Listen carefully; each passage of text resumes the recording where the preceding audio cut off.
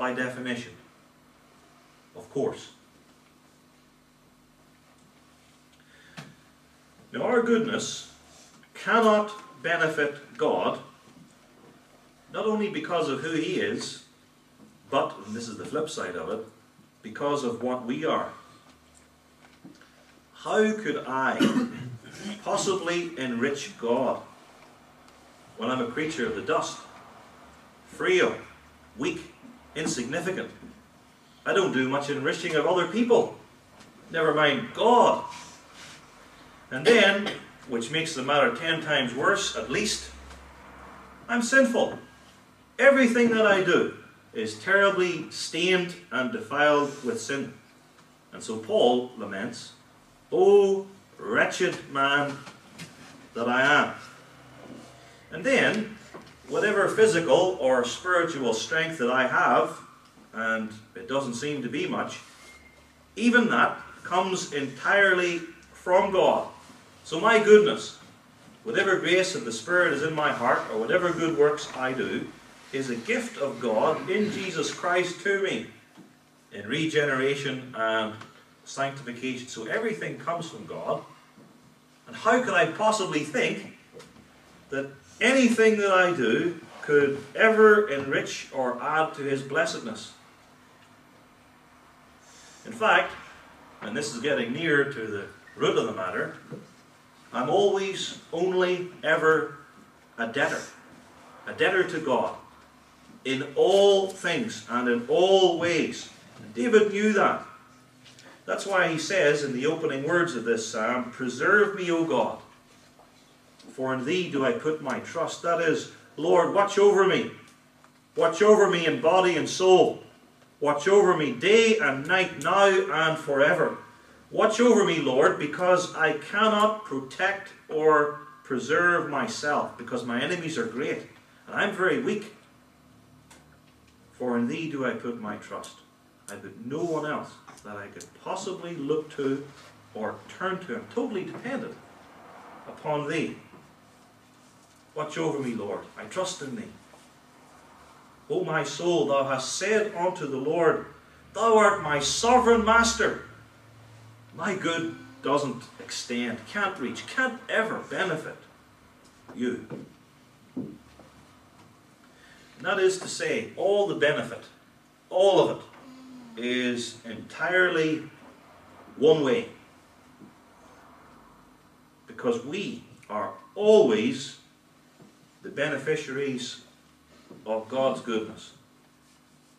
God never is and cannot be the beneficiary of our goodness. It is all one way. It all comes from God to us, and nothing goes from us to God. David is here stating, in slightly different terms perhaps than we're used to, but he is here stating the truth of grace. Sovereign grace.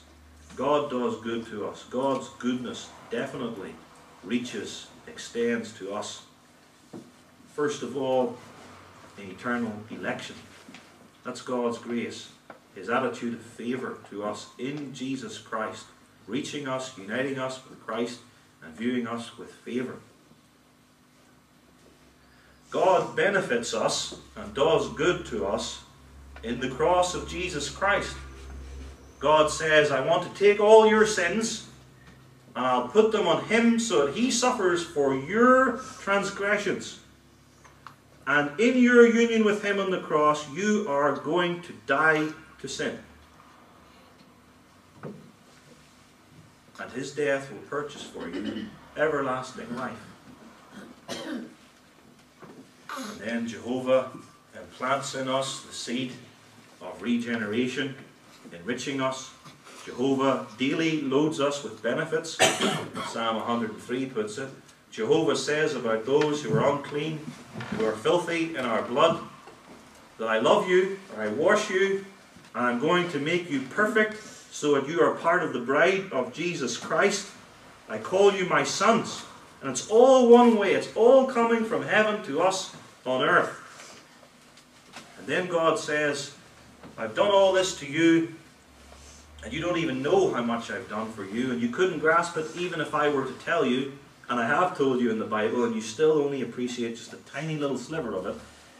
And even then, eternity itself isn't long enough, so to speak, for me to show you all the kindness that I have towards you in Jesus Christ.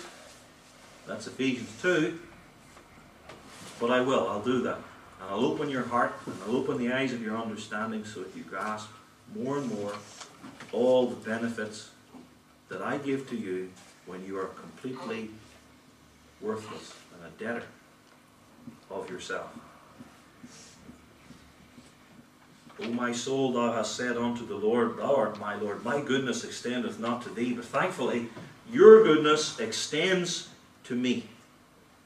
That's the confession of the Christian church and of every believer.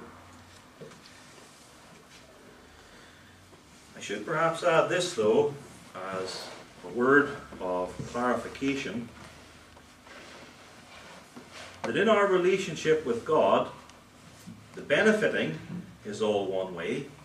Jehovah enriches us always. We never add anything to his blessedness. But this doesn't mean that covenant fellowship with God is one way. It's two-way.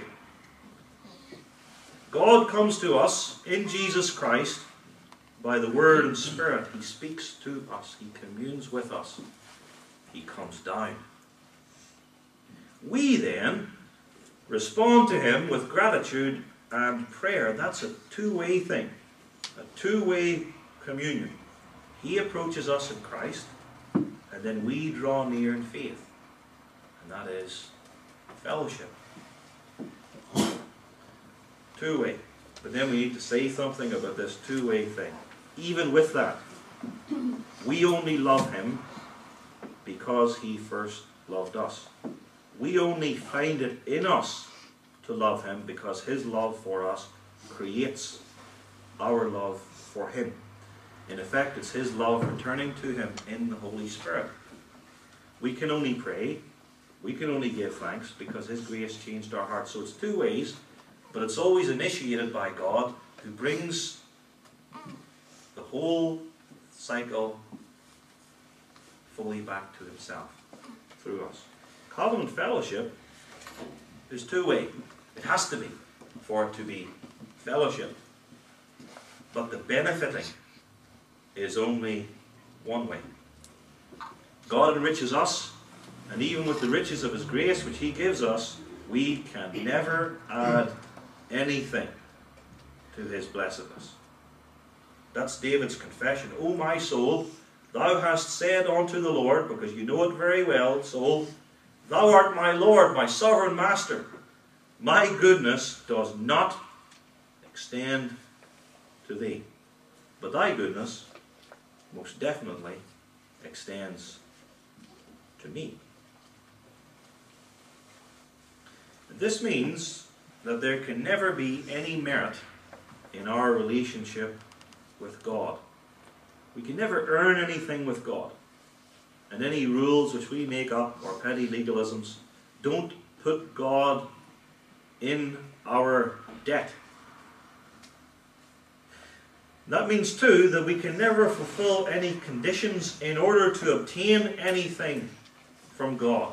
We don't give our offerings in the church, for instance, thinking, well then, now God is obliged to me, and I have him where I want him in my debt, and therefore he must do such and such for me, in a sort of a quid pro quo relationship. We don't fast with that intention either. I have suffered, therefore God will make me blessed. Never debtor, never obliged to us. As Luke 17 verse 10 puts it, when we have done all that God commands of us, we are unprofitable servants.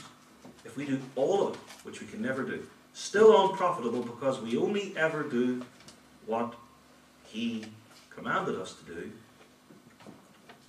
And then when we do what he commands us to do, imperfectly, partially, then we say, well, what grace did we have that we didn't receive in the first place?